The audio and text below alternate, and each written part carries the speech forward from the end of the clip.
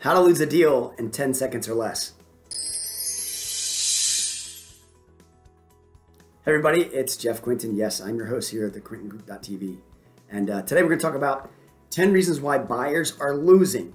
All right, 10 reasons why buyers are losing. I can't believe this. So let me go with you guys real quick. Number one, see, buyers are losing out on deals right now because they're uneducated in the market and how really good the market is. Like, they just can't believe what's going on in the market. So they're just very uneducated on how hot the market is. They don't think that they're going to look at a home today, and by the time they get back to their house or back home or whatever it may be, a half hour later, hour later, that it's actually going to be sold. It literally can happen like that. Buyers are losing because you're just uneducated into the market and understanding the reality of what's happening. Number two, they're not pre-qualified. Okay, I wrote down, they're not pre-qualified with a lender, or not even willing to get qualified until they actually look at the property.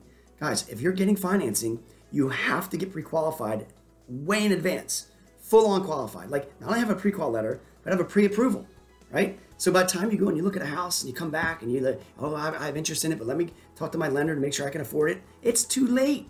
It's way too late. You got to get pre-qualified in advance or pre-approved, okay? Number three, the buyers are losing because they're not ready to buy instantly. Almost like number one, instantly. If you're going to come down and look at property, if you're going to go out and look at property, you've got to be prepared to write an offer right then. Otherwise, if you wait on things, I'm telling you, and not doing it instantly, you're going to lose. Okay. Point number four, terms of the agreement, right? Too many contingencies, like a condominium review, a furniture review, inspection clauses. Guys, you can have all this built into the agreement, but when you start putting too many contingencies in there, other offers are coming in without all of that. We've got to get you satisfied by not actually putting them into the agreement. Okay. Number five, right now we're doing escalation clauses. Okay. Escalation clauses. Basically, escalation says that you're willing to pay, a certain price up to a certain price, not to exceeding a certain price, right?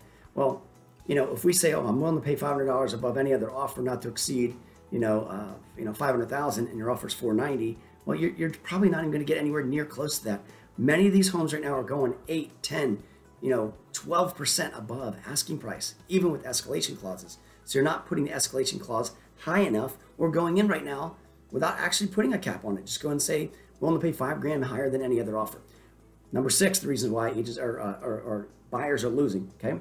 Their closing dates. They're pushing the closing dates way out too far. Like, okay, I'll settle it, but I don't want to close until, till late March, right? Or late May, or whatever it may be. Hey, we've got to close quick. Like 30 days right now is standard or less. If you're going to get a mortgage, you got to close quick right now. Number seven, this is a challenge. All right, it goes with number one too, about being uneducated. Too many buyers have too many questions right now before putting it in the contract. Like, hey, can you find out about the utilities? Can you find out about the insurances? Right? By the time they go and we get the research and back from all the owners, all the information, and all the getting the answers to the questions that they want, it's too late. Just put it in the contract. If you want to know about the utilities, put it in the agreement. It's contingent upon reviewing the utilities within 2 days. Okay. All right. Number eight, they're waiting on comps. They want to wait on comps right now to decide comparable sales.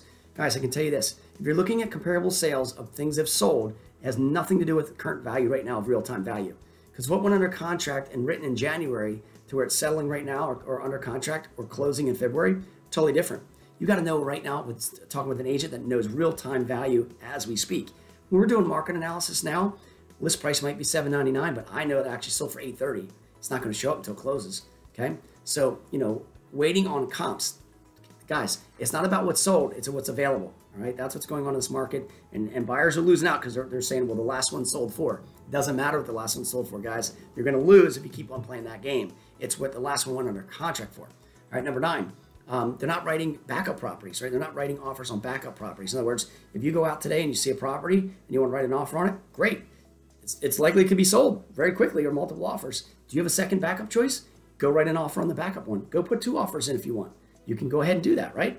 So maybe you have a backup. And lastly, buyers right now are not doing attorney-prepared contracts. You've got to get an attorney to prepare the agreement in New Jersey, so when everyone signs, it's done, it's over with, and you're not going to get blown out or into a multiple bid situation. So anyway, any questions you have here, give me a call, give our team a call. We want you to win every single time and not lose. So thanks so much for watching. Have a great day.